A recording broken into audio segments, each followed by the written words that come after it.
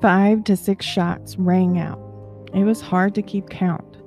The cries of 2 little girls pleading for their life from the very man that is supposed to be the one protecting them. Their mother listens from the other side of the phone call.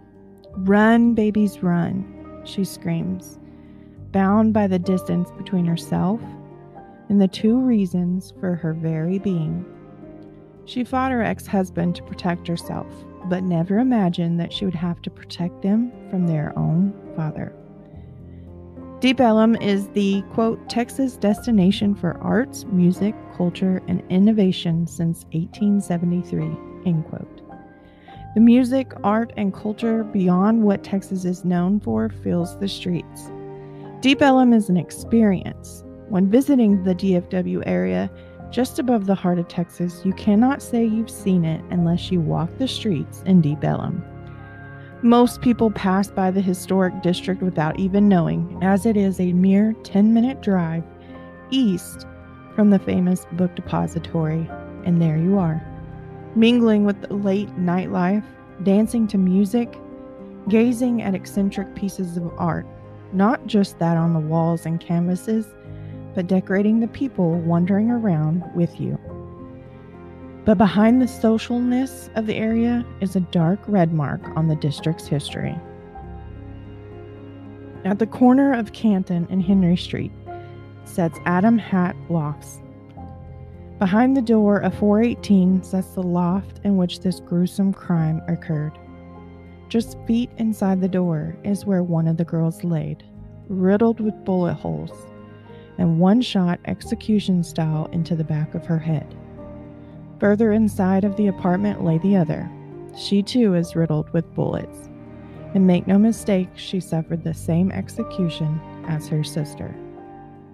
Lining the walls were books, boxes, and furniture, along with 15 guns, including the .38 revolver responsible for making the bullet wounds in both girls, and the Glock with both girls' flesh, hair, and blood still snagged in the end of the barrel. Father's love is timeless, forever lasting. But what could cause it to shift and take the lives of the 2 girls who wanted nothing more than their father's love?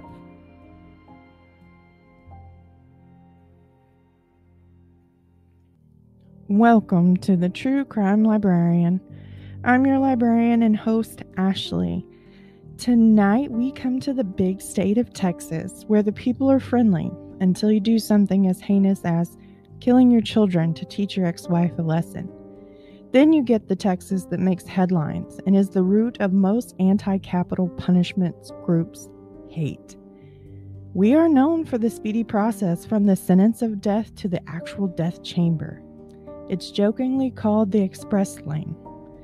No matter which side of that line you stand on, picketing and protesting the death of an inmate or cheering the countdown until the toxic cocktail is pumped into the arm of a murderer, you can't seem to disagree with the sentence handed down to John David Battaglia Jr., February 1st, 2018. Tonight, I introduce you to a man never more deserving of the sentence of death.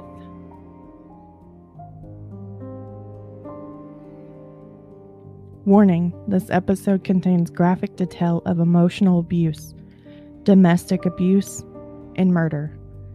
Listeners' discretion is strongly advised. If any of this may be too much for you, please skip this episode or have someone listen with you or for you.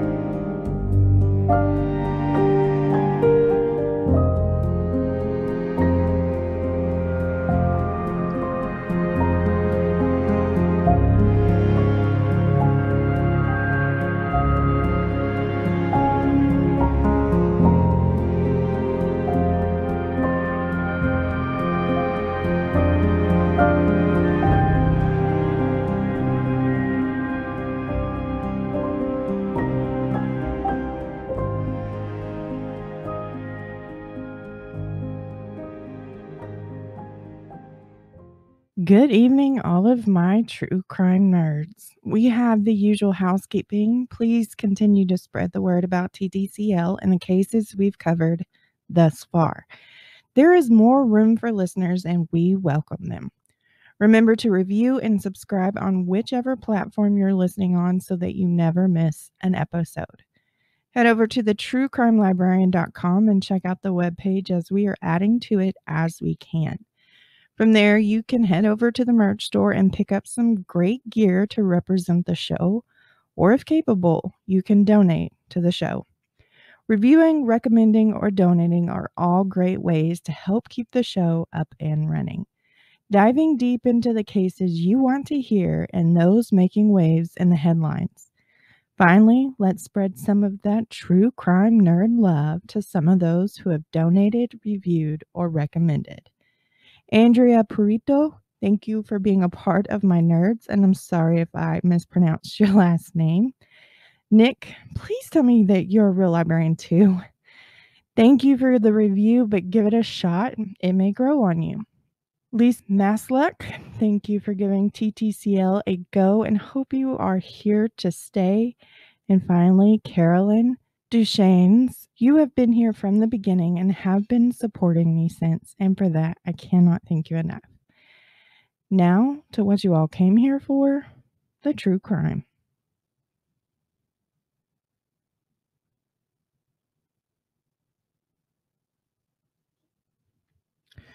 Let me introduce you to John David Battaglia Jr., born August 2nd, 1955, to John Battaglia Sr. and Julia Christie, on a military base in Alabama, the couple's first child.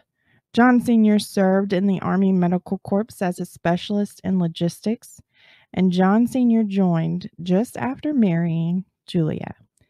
John Jr. has 2 younger brothers and 2 younger sisters, and the family moved around due to John Sr. being in the military.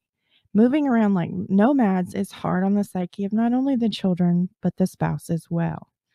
Julia suffered from severe depression. Having a mental illness during these decades was treated like the plague, and you were committed.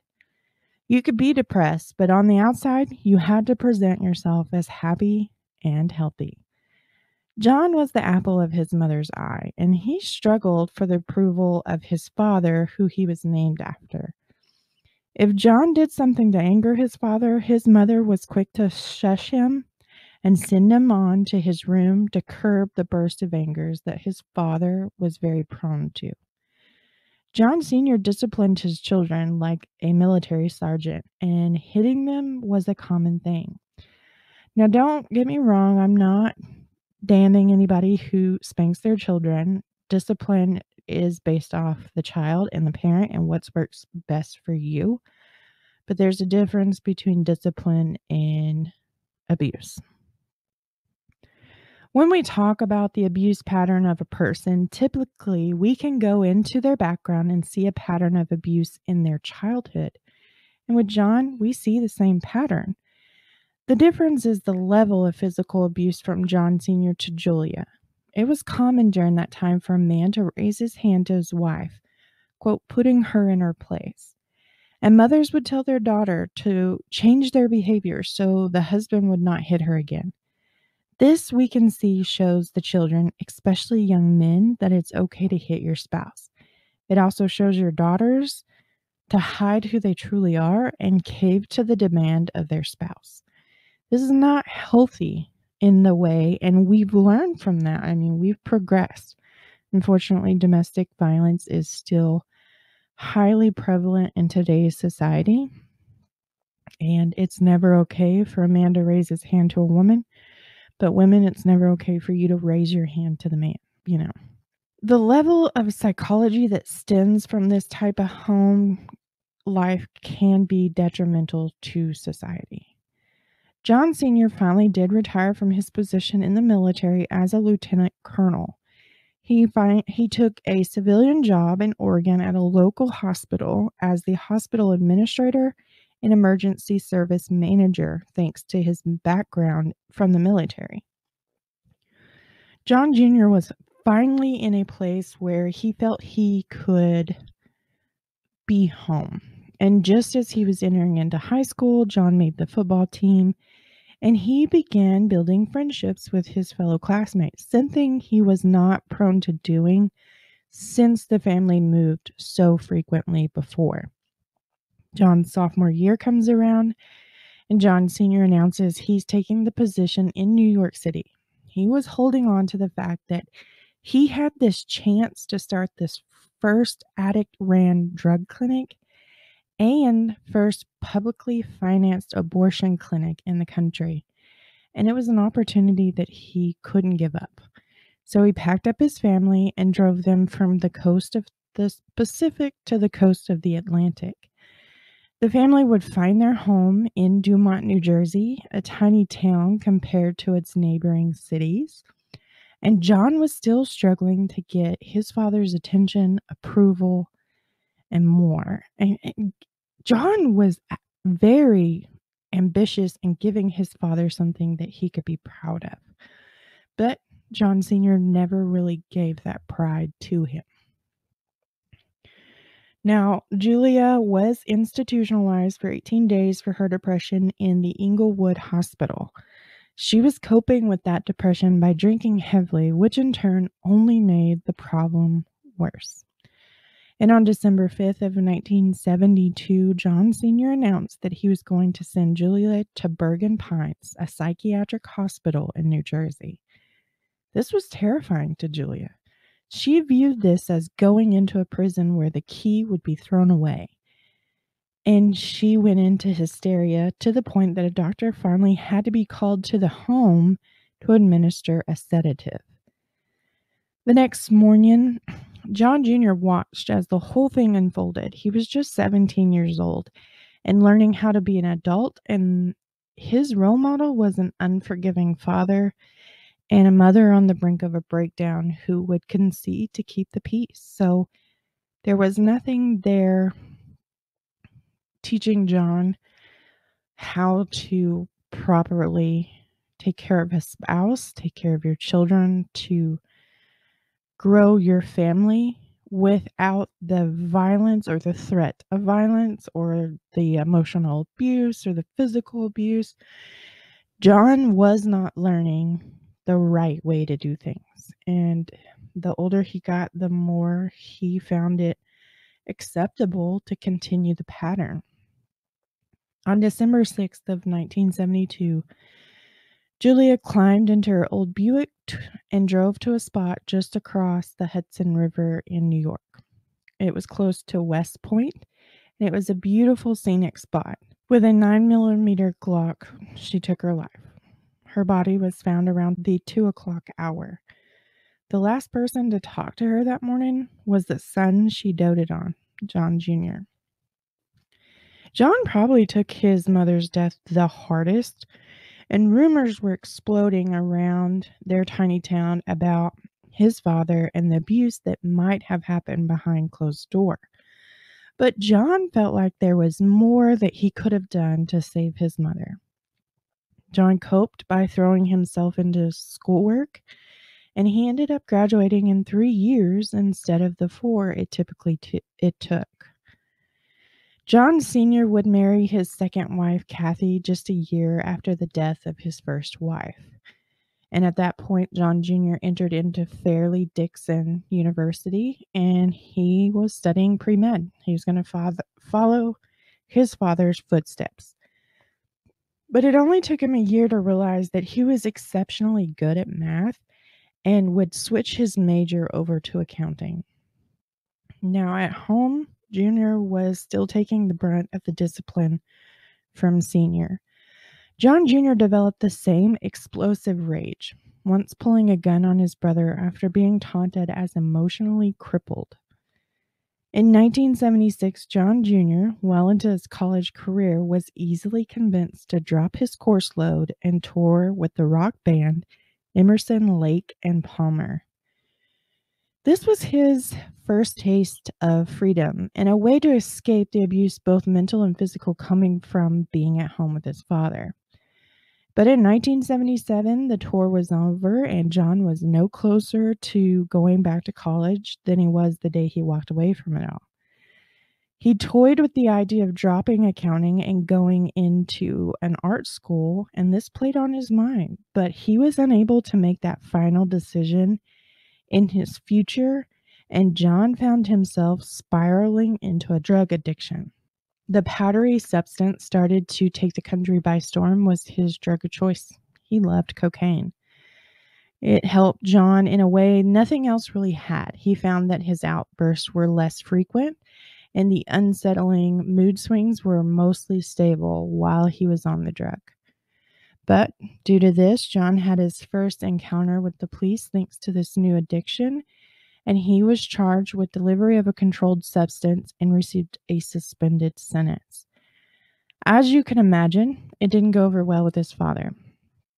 In order to escape the charge and possibly get his life back on track, John Jr. enlisted.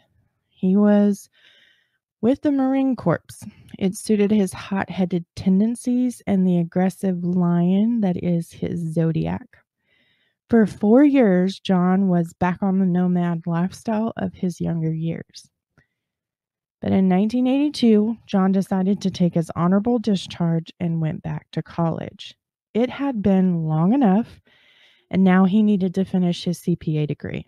Wanting to be close to his father, out of hope he would not only impress him, but earn a proud father when he went to live with him and his stepmother in Dallas, Texas.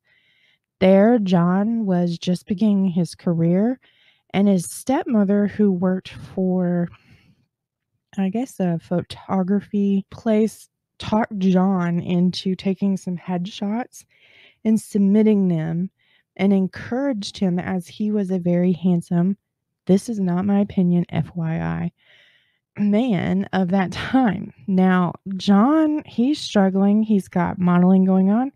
He's in the accountant career at a low level, and he's still taking class to finish CPA, his CPA license.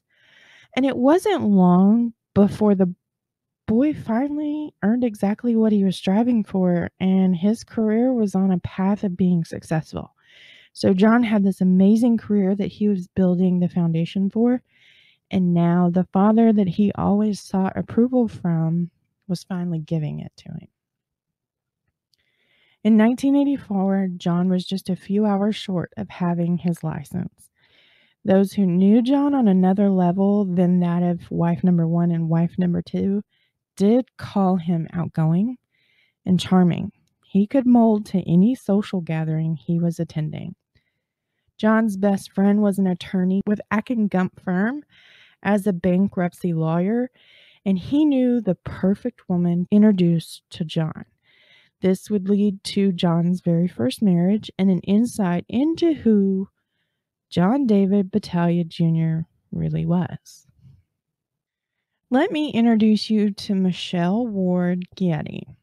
After her divorce in 1980, Michelle took her young son and off she went to Louisiana State University Law Center and began the path to becoming a very prominent attorney, professor, and lawmaker.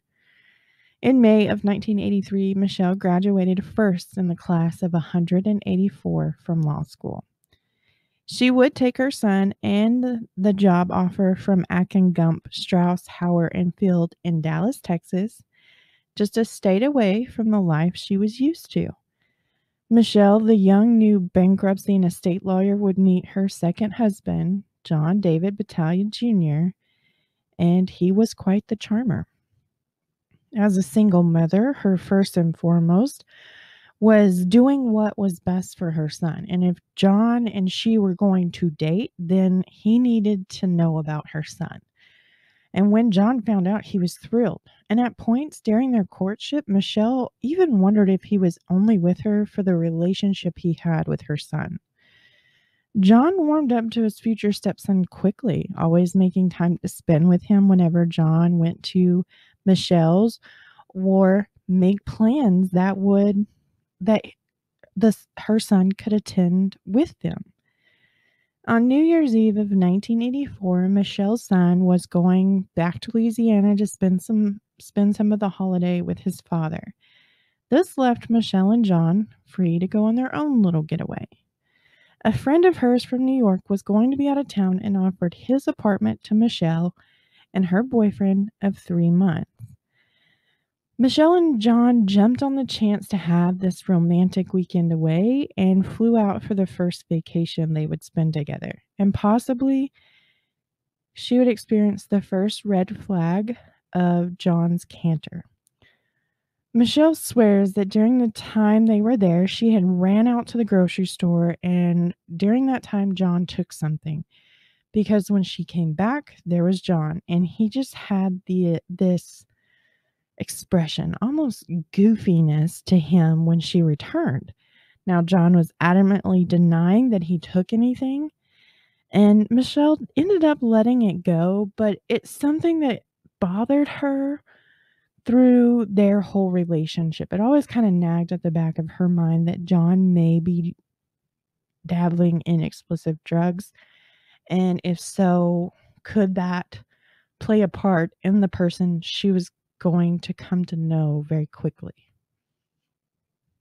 Now, during this time, Michelle and John were intimate for the first time.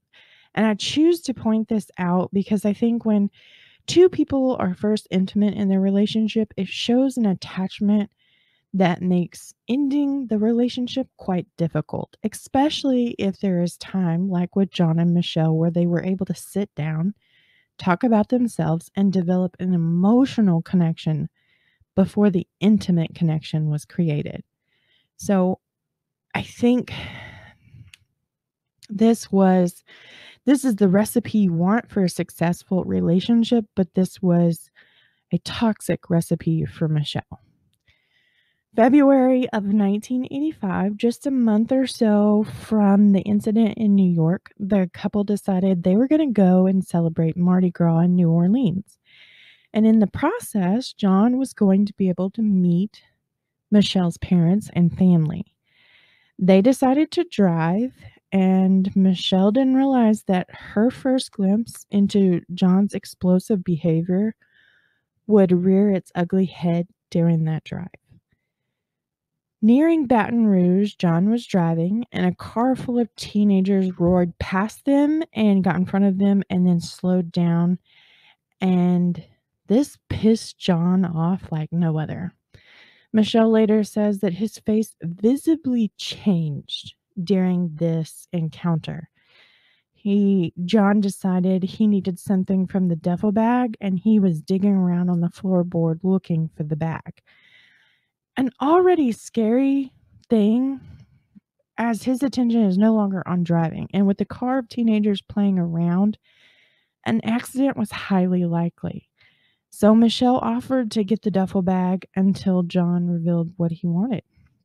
He decided it was a good idea to bring a handgun with him, quote, for cases like this, end quote. Michelle refused, knowing the gun would only escalate the situation. So she threw the bag out of his reach, and John decided he'd handle it a different way. And he floored it around the car. And while passing, he had some choice words to be used, explicitly foul language that Michelle had never heard him use before, spewed from him at this point as his anger was magnified. After the situation and the teenagers were long gone in their rearview mirror, Michelle decided to confront him about bringing the gun. His response was the dangers of Mardi Gras. It was to protect them. But this scene changed the way she looked at John. Once they got back to Dallas after this incident, Michelle decided she was no longer interested in pursuing a relationship with John. And then she found out she was pregnant. Michelle was on birth control, and she took them like she was supposed to, but you and I both know it's not 100%. The idea of having another child was exciting. Michelle didn't want her son growing up as an only child. However, having a child out of wedlock wasn't exactly appropriate. So Michelle wrote her mother. She had a lot to think about with John, a man who was starting to really scare her. Michelle told her mother about her situation and was hoping for some guidance on whether her solution was the right one. And I think initially Michelle wanted to have their child, but not get married. Does that make sense? It's 1985, early. She's contemplating becoming a single mother. She's already a single mother because she and her husband divorced and she now had her son. But this was different because she had her son while they were married. And this child was not conceived in a marriage. And this, for Southern people at the time, was a big fat no-no. So instead of some support and some guidance, she was met with disappointment from her mother. Under her mother's advice, and even further into her pregnancy, Michelle decided to marry John on April 28th of 1985 in a tiny courthouse room with just the justice of the peace. 1 month into their marriage, John disappeared for 2 days. And then he blindsided Michelle about where he had been. He picked up the phone, he called home, and he told her he was coming home, he would be there quickly, and he was going to explain everything.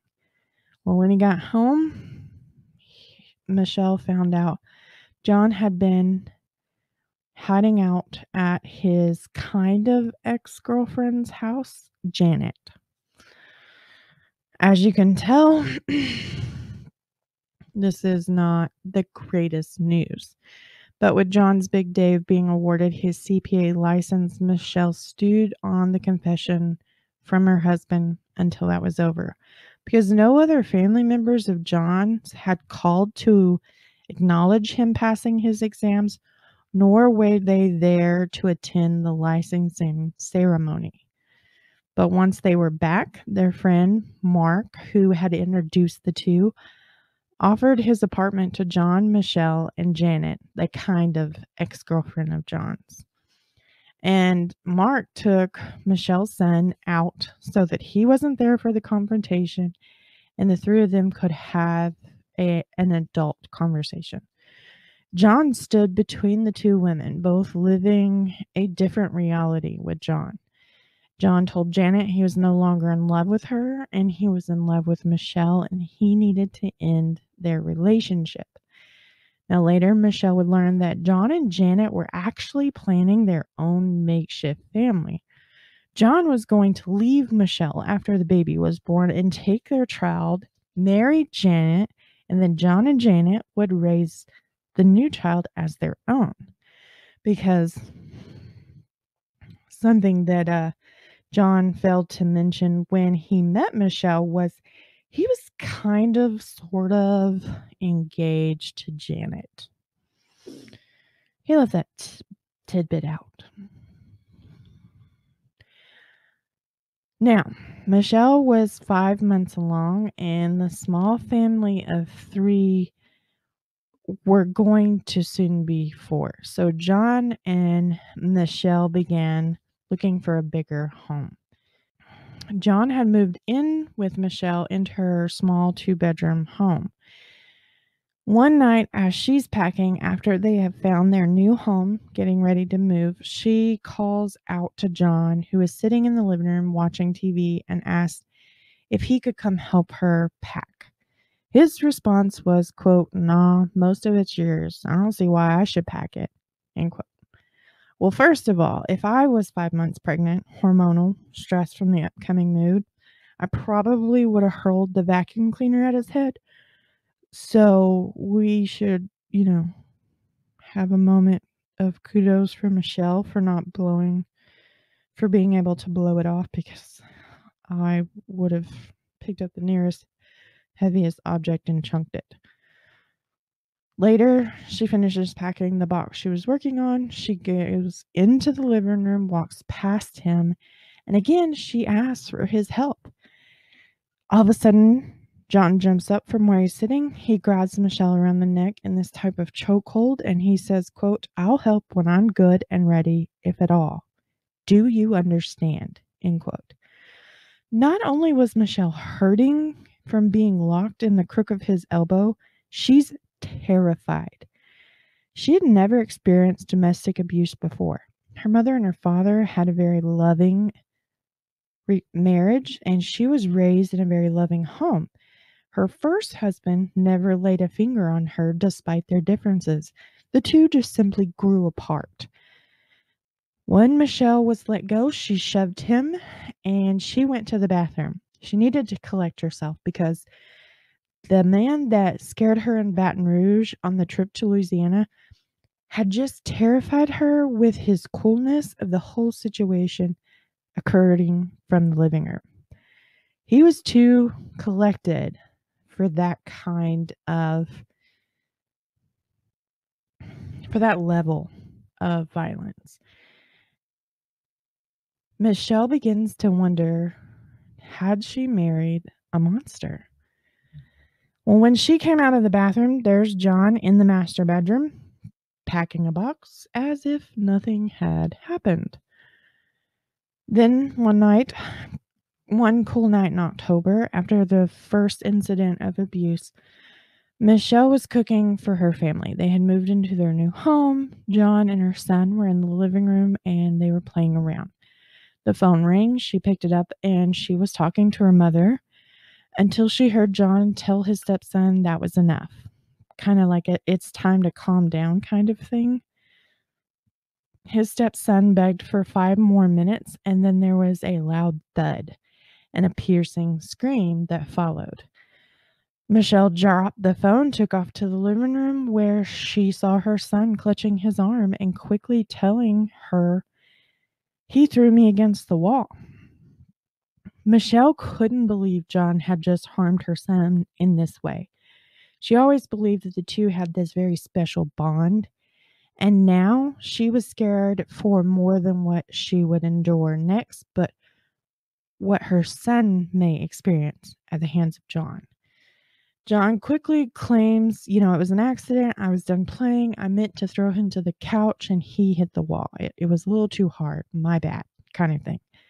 Well, not a week later, her son does something and John kicks him hard enough to rise the child's feet from the floor. Michelle was appalled at John and his actions, and she was going to make herself very clear. John was not to do that again. In their bedroom, John replied and promised he wouldn't. What had gotten into John? This is not the man she came to know before their breakup. However, Michelle had caught a glimpse of him and was quick to end things. But now she felt bound to John because of the child she was carrying. Is this really what she signed up for? But the good times in their marriage, despite the recent event, John and her son had a great relationship, and Michelle toyed with the idea of leaving her husband. But it's those good moments she was afraid to give away. Because when things are good, things are great. When things are bad, things are terrible. In the end, Michelle decided to stay and taught her husband a very valuable lesson. John could get away with his outburst, and more importantly, he could continue to abuse her and her son. On November 10th of 1985, Christy Battaglia was born, John's first biological child, a little girl no doubt named after her beloved grandmother.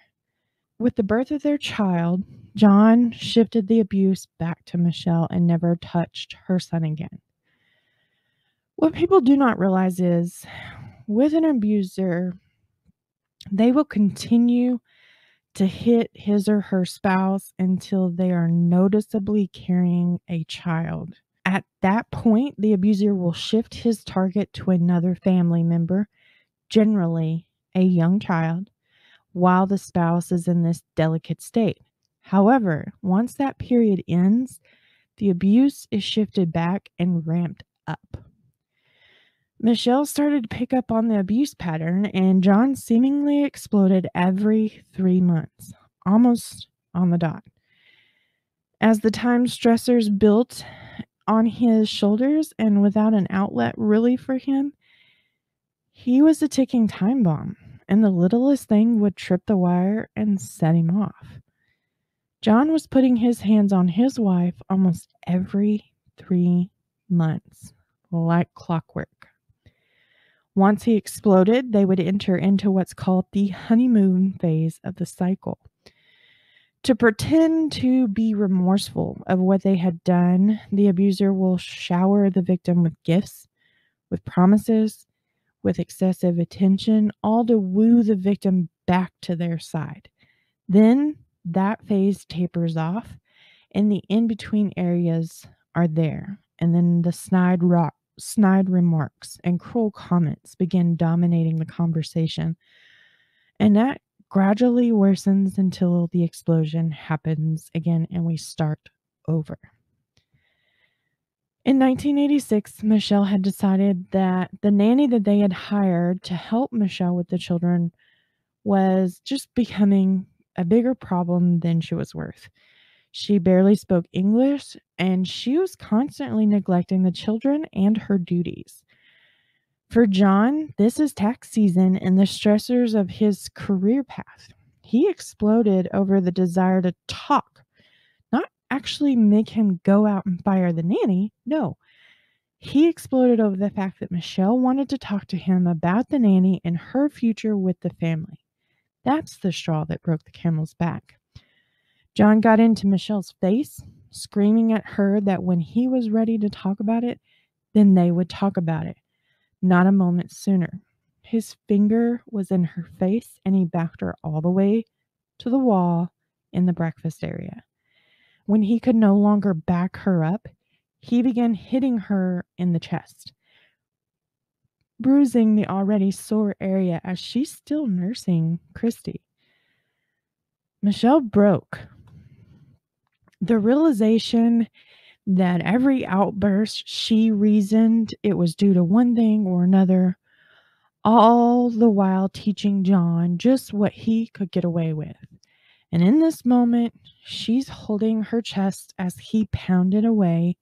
She decided she wasn't going to become one of the late night news stories about her woman who should have got out long ago. She yelled at John to leave her house, and she was through with what he had become. Unfortunately, Michelle didn't stick to her guns, and a new pattern emerged. John would leave for the night, then he would return with promises to change, promises to not do it again, promises to seek counseling. Michelle had developed an almost quarterly Groundhog movie style lifestyle, where in the movie nothing changes until the right action is done. Michelle's life had a different dialogue and changed with the season, but the cycle was still the same. In the summer of 1986, John opened up to his wife. He went into the bedroom one morning as she's still laying in bed trying to hold on to just a few more minutes of sleep, and he said he's quitting his job to pursue his dream of working in the world of art. First, he would need to go to art school. Michelle was confused by what she had just heard. His confession shocked her, but surely he couldn't be serious, could he? Michelle worked, and she made decent money, but they had 2 children, one still an infant. So why make this decision now? Well, this pissed John off. How could his very own wife doubt him and shoot down his dream? So John balled his fist, and Michelle managed to turn just in time for his fist to connect with her body over and over again.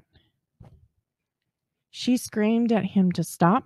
She crawled to the other side of the bed and fell into the floor and got as far under her bed as she could to hide from her very angry husband. and she screamed for him to leave. Thankfully, John left. Well, surprise, surprise, John charms his way back in, this time actually pursuing counseling. The counseling he had promised to get time and time before, but never really made that first step. He was finally doing that. And when the couple had good times, they were the best times. But when the couple had bad times, John was violent. He was hot-headed. He was abusive. But he was the father of her daughter and the stepfather to her son, and they had a relationship. Together, they were a family. And as a wife, you work to keep your family together. So let's not show the world the bad side of marriage. Outwardly, Michelle acted as though everything was just fine.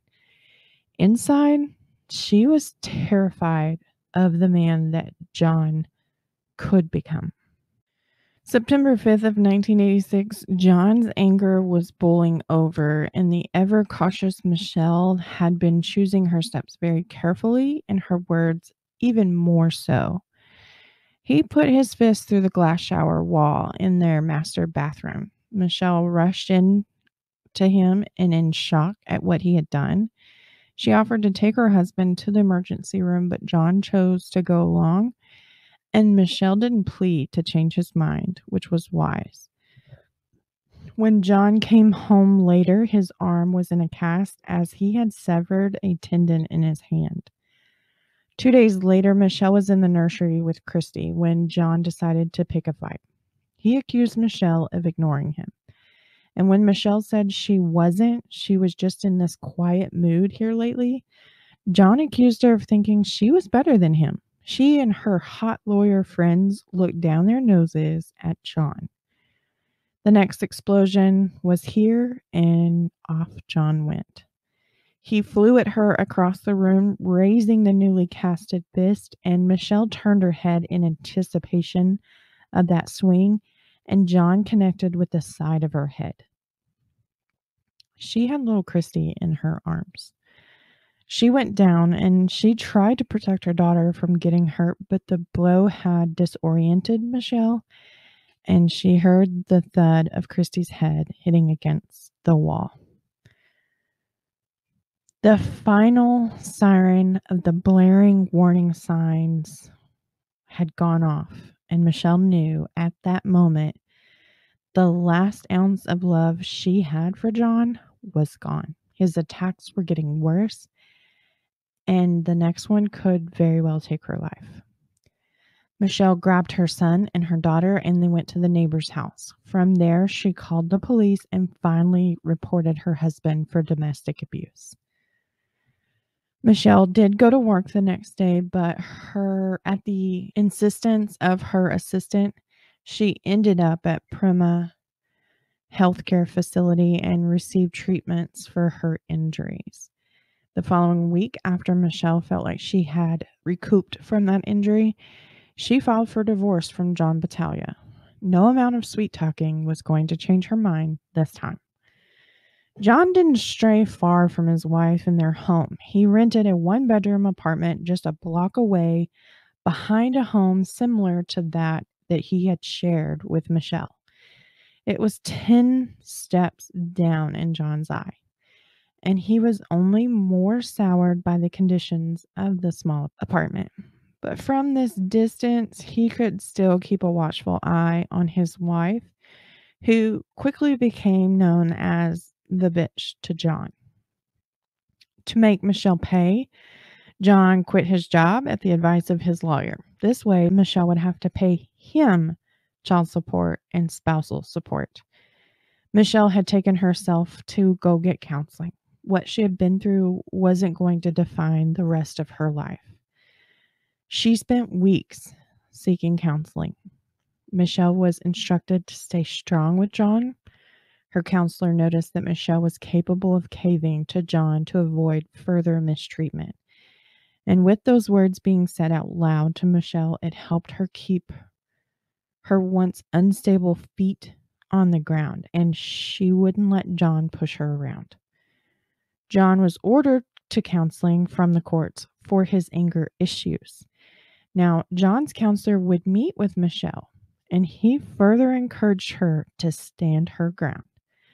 The thought is John will back down as he has a hard time standing up to someone who won't let him have his way, similar to his father. But what they failed to see in John was his outlook on the female role. His mother was a weak alcoholic who couldn't stand up to his father in John's eyes. Because of this, what made other women think they could stand up to John Jr.? And through this delusion, John would be met with acceptance and pride from his father, whose relationship is still strained. Michelle took her son and daughter and she flew home. She'd filed for divorce with one of the cruelest men she had ever known, and now it was time to tell her parents exactly what it was like to be married to him. Hopefully, they would understand and could offer her some advice. Her father was a very prominent lawyer with connections and could help Michelle erase John from her life. Not in the way you're thinking. Everybody get your heads and minds out of it. She's not out to kill John. She's out to do it legally, erase him from her life. Michelle's mother and father, they were devastated that their daughter had been living a life of hell with John Battaglia. I'm sure her mother took the news slightly worse since it was based on her advice that Michelle not have Christy out of wedlock. Nevertheless, the situation was going to be rectified. Her father began calling in favors to attorneys in Dallas. He was going to make sure his daughter was set up with this bully of a divorce lawyer and would take John to the cleaners and back. Michelle returned to Dallas and she had a different outlook on her situation thanks to her father putting her in touch with a very good attorney to help her fight the divorce from John. It would be short-lived. Her nanny, a large woman of color, greeted her quickly and was eager to show her what she had found. Her nanny, in my eyes, is a huge part as to why Michelle was able to get away from John and help keep Christy and her son safe. Her nanny was, we take no shit kind of girl. Yes, you may pay my paycheck, but if you are putting your hands on the other employer, I'm not take so kindly because us women, we're going to stick together kind of thing. Well, the nanny, dragged Michelle into the master bedroom, and there lie a pile of wire hangers. It's arranged in a semicircle kind of around the bed. And in the middle of the bed is a John-sized imprint. He had set up a trap for her.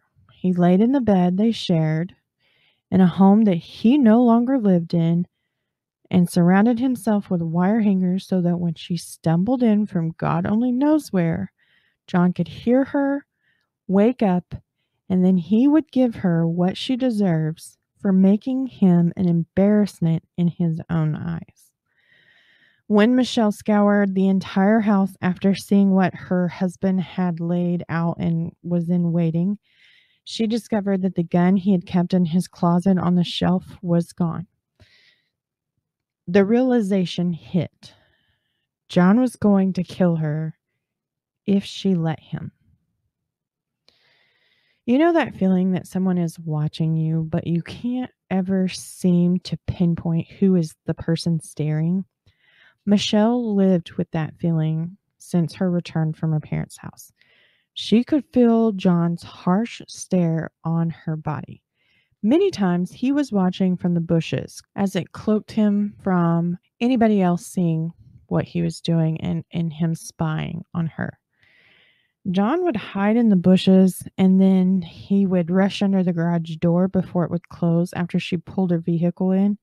And he would stay down and he would come up to the driver's side of the window and then he'd pop up like a bad nightmare. This terrified Michelle. I'm sure if it was me, none of my organs would be located in the torso area. Just everything would have exited me quickly. But she managed to outwardly show that she was not terrified of him, and she'd merely point to the garage door, and she would tell him through the window to get out. Sometimes John would go, sometimes John wouldn't. John knew that this psychological game he was playing with her, and he understood it would drive her crazy in the process. And that way, when he finally attacked her, no one would believe this mentally unhealthy, unstable mother over him. His lengths of manipulation knew no bounds. From behind the stand, Michelle spoke about her marriage to John as they are in the middle of their divorce. She told them about each time he raised his fist to her, each time he lost his temper, and most recently, a beating she took with a bat. A woman who was being attacked by her soon-to-be ex-husband put it on record about his level of abuse. All of this shows why he should not get custody of Christy and why Michelle should not have to pay child and spousal support to him. And in true John fashion, he lost his cool in the middle of the hearing, jumped up screaming at her, calling her a liar. When that didn't elicit the response he wanted, he charged her on the stand, raising his casted fist at her. Thankfully, the bailiffs were there and they were able to restrain John. Needless to say, it didn't bode well for his case. The following week, Judge Gibbs of the 256th District Court issued a restraining order against John. John was prohibited from directly communicating with Michelle or with her son. The only contact allowed would be during the pickup of his daughter for his visitation. He was forbidden to enter the home, but this didn't alleviate Michelle's fear in the slightest. Who was going to protect Christy during her time with her father? If John violated this order, he would be fined up to $2,000 or confined to jail for up to 1 year. Had the courts or the police enforced this order, the outcome of this story could be far different. Michelle was a diligent fighter. Every confrontation, every communication, anything John did was taken down in her records. She would record late night phone calls that he made, screaming and harassing her. And for her, it was easier to have her phone number listed so that John could contact her, because she felt as if she took that avenue of harassment away from him, he would be at her home constantly. And this would only increase the risk of John doing something fatally harmful. On October 26th of 1986, Michelle slept very quietly in her master bedroom. She had doors that led into a patio just outside of the bedroom, and Michelle didn't hear quiet footsteps walking up to those doors. But the sound of the key tripping the tumblers in the lock and the whoosh from the door caused her to open her eyes. She read on the digital clock 12:20 a.m., and standing over her was John. Michelle trembled from the sight of her ex-husband in her bedroom standing over her. She wadded the sheets beneath her in her hands and clenched. She couldn't take a breath, and at the same time she was breathing like she couldn't catch her breath. John placed a hand on her shoulders, holding her down to the mattress. With the other hand, he stroked her head as though he was trying to soothe her in her fears. John offered to calm her with lovemaking, but the very frightened Michelle declined his invitation, and his tone changed. How easy would it be for him to snuff her out right then and there? Or he could beat her until she was covered in black and blue bruises, or he could smother her with the pillow laying next to her. John stood at the vantage point here. She was caught off guard, and she was left without anything to fight with. John seethed, quote, "Just wait. I'm going to get you. I will come after you in more ways than you can imagine," end quote. And as quickly as John appeared, he disappeared. Michelle left sweating through her nightgown, fear very pungent in the air. John needed to be clear with his plan. She needed to know how smart he was in comparison to her. He called shortly after leaving, and he said, quote, "I've stolen your protective order. Guess what, Michelle? You have no more protection. You're just a whore and a liar. Just wait. I'll show you." This level of harassment was just beginning to make splashes in the pool of crime charges. And I'm talking about the emotional harassment going on top of the physical domestic violence.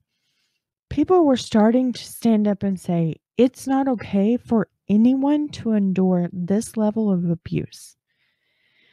But the thing that made this all the more difficult is obtaining copies of papers saying that the victim is protected was no easier than digging into someone's past in 1986. The technology to serve police in their efforts of upholding the court's decisions is bound by the time it took to get paperwork from the courts to the officer, which wasn't moving much faster than that of a civilian off the streets getting the very same papers. Police were bound by the law that stood for everyone, and proving harassment was and is damn near impossible. This has changed somewhat throughout the years, but protection orders are almost laughable still 40 years later.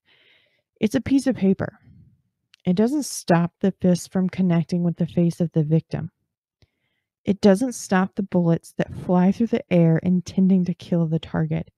And it sure as hell doesn't provide enough probable cause for the police to do much about it. The speed of the justice system is why we end up with so many abusers not seeing the inside of a jail cell until there is a body laying at their feet, dead because of the lack of coping capabilities from the abuser and the fists that rain down until they've reached their limitations. Men with assaults like those of John should have never progressed, even to this point. Breaking into Michelle's home should have sent John to jail for the entire year outlined in the violation terms of the order. But his smooth-talking lawyer could keep him out of jail, free to attack again and again. The justice system is no better than a woman coming up with an excuse for their abuser and their actions. We're teaching them that they can continue to abuse and abuse until a death occurs. If the abuser is lucky, they can toe that very thin line and just torment their victim for a lifetime. If they can manage to bring themselves from the edge long enough to not commit murder.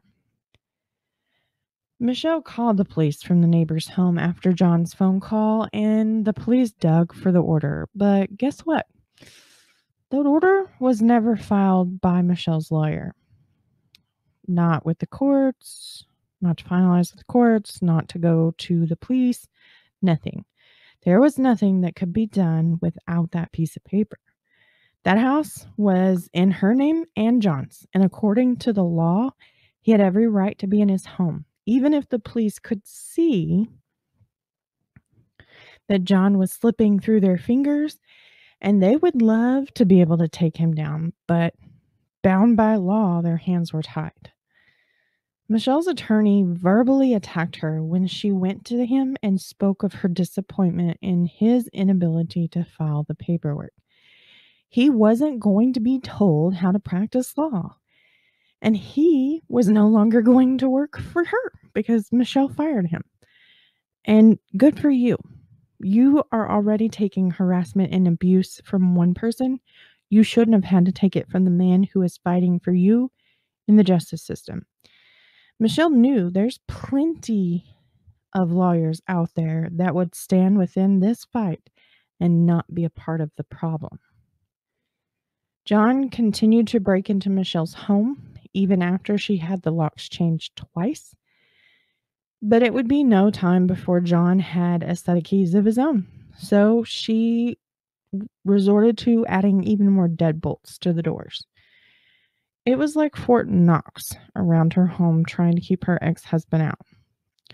Once she had a new copy of the protection order, Michelle called the police and filed on John and his violations of the agreement when he broke into her home.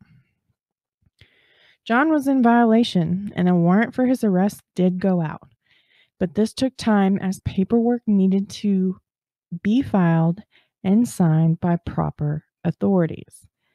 John was none the wiser about his pending arrest, and he continued his onslaught directed to Michelle. Once John heard the news that Michelle had filed against him for violating the protection order, he was pissed. So it was time to up his game. John called Michelle's boss at Gump and made up a tall tale of Michelle having an affair with one of the partners within the firm, a very married partner. And if he didn't pressure Michelle to stop the charges, John was going to take what he knew to the press and ruin the company she worked for and her reputation. Well, I'm happy to report he was met with a deafening slam of the phone in the middle of his weightless threat. Gump was standing behind Michelle. They were fully aware of her ex-husband and his weightless threats. The company had gone to the point, though, to install panic buttons on all 4 floors of the firm, with, funny enough, the headshots he used when modeling hung above those panic buttons. Employees were instructed to press the alarm if any of them seen John in the building. That Thanksgiving holiday gave Michelle the perfect reason to get her and her children out of town. Her next door neighbors, the ones she ran to when John would go off the deep end, were looking after her home while she was away. They phoned one night when they saw John taking the hinges off her back door. While in Baton Rouge, Michelle was helpless, but with everyone she ever knew, they were aware of the protection order and the ongoing ordeal with John. So she called her landlord. Her landlord went to the home and found John standing in the home like he owned it, and it was solely his. Once John was removed from the property, the landlord found 3 windows that were now unlocked. No doubt left that way so John would have points of entry when Michelle returned home. The thought of putting bars on Michelle's windows was considered, but the landlord feared it would cause a black mark on the community and decided against it. Following Michelle's return to Dallas, she was contemplating a joint custody scenario in which she could live as far away as she could get, hopefully back to Baton Rouge, and John being left in Dallas. But before she could conjure up the outline of that agreement, Michelle received a notice that her car was going to be repossessed because they were forewarned of her decision to default on the loan. Well, with no collateral for the bank, they had to recall her full loan, or her car would be removed from her possession. Come to find out, John had taken advantage of being in her home prior to the landlord showing up and stole her personal records. It took a while, but Michelle was finally able to convince the bank to not take her car because she did not have intentions of taking off with it without paying the note. A week later, John is back to calling and screaming at Michelle. On December 22nd of 1986, John was due in front of the grand jury, a place where lawyers are not allowed. The case would be presented, the facts and the evidence, and then John would be able to talk to the jury and give him his side of all of it. His charges for violating the protection order were up for an indictment, and if he had it his way, he was going to walk out of there with a no bill. What John said to the jury would not be reported, but one can't help but wonder what was said. that caused them to come back in his favor, leaving Michelle vulnerable to his rage. John made sure to hand-deliver this news to Michelle. He was untouchable. Just after New Year's of 1987, John took his harassment further. Following her from the home and onto a freeway, he managed to force her vehicle to the shoulder, and from the front seat of his vehicle, he picked up a rock and threw it at her. She was able to swerve and miss the grapefruit-sized rock and was relieved to know that it did not hit anyone else. John then raised his makeshift gun with his fingers and pretended to fire at her. The threat wasn't lost on Michelle. She knew what John was saying. John was sure that Michelle was going to file against him in his latest violation, and sure enough, out came his arrest warrant, and it was shoved into his face just 4 days after the incident on the freeway. Well, John always walked around with $1,000 cash on him at all times. He had learned his violations generally cost him $100 and a surety bond. The bail would be $1,000. He'd call a bondsman. They would put up the $1,000. He'd put 10%, which was that $100. However, with this violation, his bond had been changed. It was now $10,000 in cash, with no surety bond on this violation. He was not able to go out and call a bondsman. John called his lawyer and gave him the information he needed in order to file paperwork to get his bond reversed back to the $100 surety bond it had always been. After that phone call, John picked up the phone and he called Michelle at work. And he said, quote, "Well, bitch, aren't you proud of yourself? They have some fucking bond deal here where I have to come up with $10,000 in cold, hard cash. This time, they're going to lock me up. Aren't you as happy as shit about it? You are going to be sorry. Some dark night when you're out by yourself, I can disable your car, and I will be following you. I'll know where you are. Alone with nobody to help you." End quote. John used one of his phone calls from jail to further harass his soon-to-be ex-wife. When John got out, would things be worse?